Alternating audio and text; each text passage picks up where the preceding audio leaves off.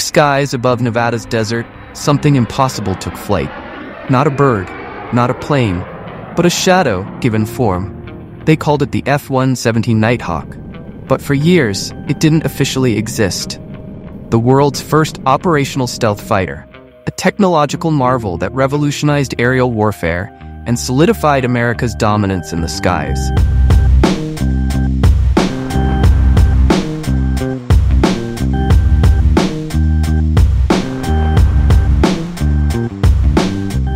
In 1975, while the Cold War gripped the world, American military planners faced a terrifying reality. The Soviet Union had built the most sophisticated air defense network in history. Conventional aircraft couldn't penetrate it. The age of American air superiority was ending. But in a secretive facility known as Skunk Works, a brilliant engineer named Ben Rich was about to change warfare forever. His team had discovered something extraordinary, a mathematical formula that could make an aircraft nearly invisible to radar. The solution wasn't smooth and sleek like every other plane in history. It was ugly. It was angular. But those strange, faceted surfaces were precisely calculated to scatter radar waves in harmless directions. Like a diamond cut to bend light, every angle was crucial. On June 18, 1981, something emerged from Skunk Works that looked more like an alien spacecraft than an airplane. The engineers called it Hopeless Diamond. But there was nothing hopeless about it, the prototype that would evolve into the F-117. Imagine building an aircraft that defies aerodynamic convention, unstable by design. So unstable that no human could fly it without constant computer assistance. Painted not just black, but in a special radar-absorbent material so toxic that maintenance crews needed protective suits just to touch it. The pilots who would fly this machine had to be special. They were called bandits. Elite aviators willing to fly a classified aircraft that officially didn't exist, in pitch darkness, with no radar, relying only on thermal imaging and faith in their computers. For 6 years, they flew only in darkness. From the secret base at Tonopah, Nevada, a place so restricted it didn't appear on any map. Every Sunday night, unmarked planes would ferry maintenance crews into the base. Every Friday morning, they'd disappear again. Officially, none of it was happening. The F-117 pilots lived in a world of opposites. They were elite fighters who couldn't tell their families what they flew. When we were a secret program, we would go to work on Mondays, come home on Fridays. And the families were never allowed to know where we were going, what we were doing. All they knew was we flew A-7s. I think they thought we were going to Hawaii for the week, which would have been nice, but we were going to the middle of a desert. They operated in total secrecy, but trained relentlessly. Each mission was a choreographed dance of precision, taking off at exactly 31 minutes after sunset, landing before dawn, never leaving a trace.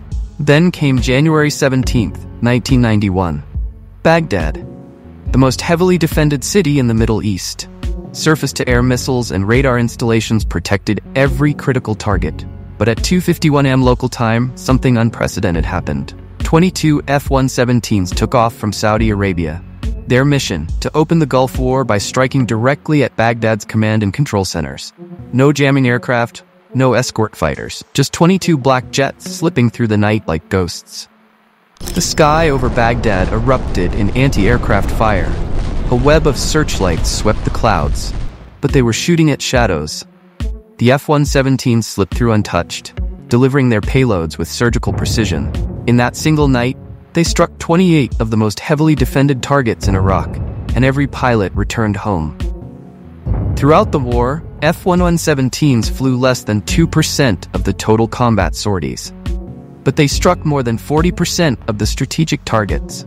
Not a single Nighthawk was lost to enemy fire. The impossible had become routine. The aircraft that wasn't supposed to exist had just revolutionized aerial warfare.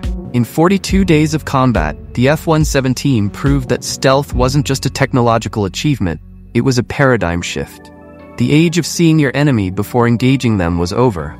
The future had arrived, and it was invisible. After the Gulf War, the F-117 emerged from the shadows. The world now knew of its existence, but its missions remained shrouded in secrecy. From the Balkans to Baghdad, whenever America needed to strike with absolute precision, the Nighthawk led the way. But even ghosts can bleed. On March 27, 1999, over Serbia, the impossible happened. A Serbian air defense officer, Colonel Zoltan Dani, achieved what many thought couldn't be done. Using a modified Soviet-era radar and incredible tactical patience, his forces shot down an F-117. The wreckage of the downed Nighthawk became a propaganda victory for Serbia. But it also revealed a crucial truth about stealth technology. It wasn't invisibility. It was probability. Every mission was still a calculated risk, a deadly game of mathematics and skill. Yet the F-117's legacy lives on in every stealth aircraft built since. Its DNA can be found in the angular surfaces of the F-22 Raptor, the curved edges of the B-2 Spirit, and the complex geometry of the F-35 Lightning. What began as a hopeless diamond became the cornerstone of modern air power. In 2008, the Air Force officially retired the F-117. But like many stories about the Nighthawk, this wasn't the whole truth. For years afterward, mysterious black jets would still be spotted in the desert skies.